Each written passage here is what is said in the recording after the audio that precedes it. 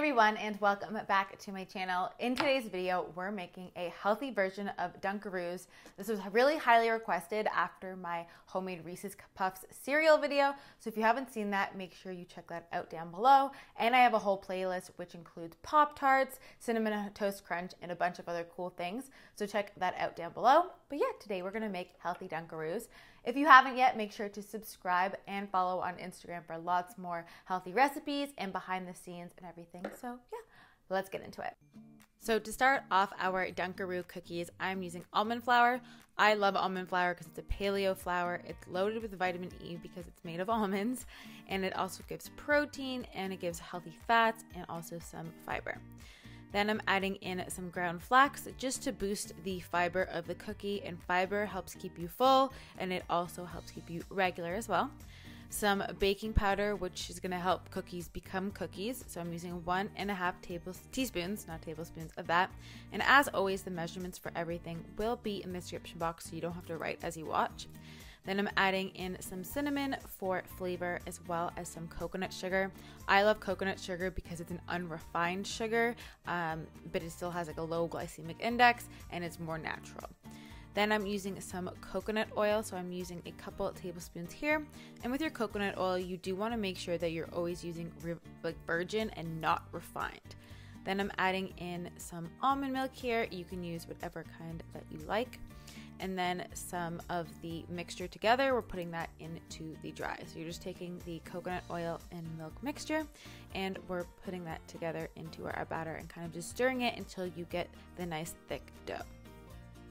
Once that's done, I'm going to take my fingers and just make little round disc shapes, kind of like the round cookies in the Dunkaroos. You can definitely roll out this dough and then make shapes with it if you have a lot of time and you want to like go through the extra effort of making little shapes of like hearts or animals or something like that. But it's really easy just to roll them out, press them out into little discs and use them like that.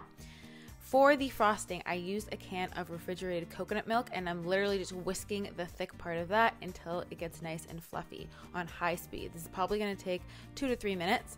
And then I'm taking half of that out and I added a little bit of vanilla, which my camera stopped recording. So make sure you do add a teaspoon of vanilla to this vanilla frosting.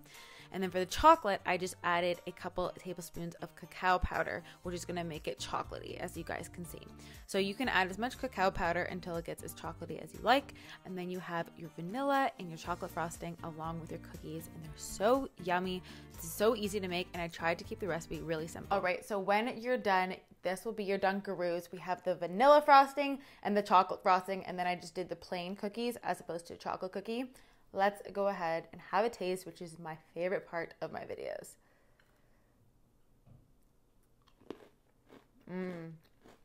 Neither of them are overly sweet, but you really get that feel of like frosting and cookie, and the cookies turned out really good as well. You can definitely make them into shapes if you want, just by rolling out the dough and using a cookie cutter, but I just did plain round ones.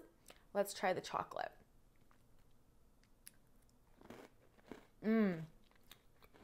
The chocolate is delicious too. It's not too overpowering. If you want a little bit more chocolatey, you can add a couple more tablespoons of cacao powder until your desired level of chocolatiness. But I love that it has no added sugar in either of them. We have no refined sugar as well, so you can definitely feel good about eating these and they won't have any of the artificial stuff that the original ones had. Make sure you leave me any requests you have down below for the next recipe you want me to healthify. It can be anything, snacks, cereals, whatever, then you kind of want me to make a copycat recipe of, because I'm having a lot of fun doing this series and you guys seem to love it. So make sure you request something down below and maybe I'll do it in my next video. So I hope you guys are all having a great day and I will see you next time. Bye guys.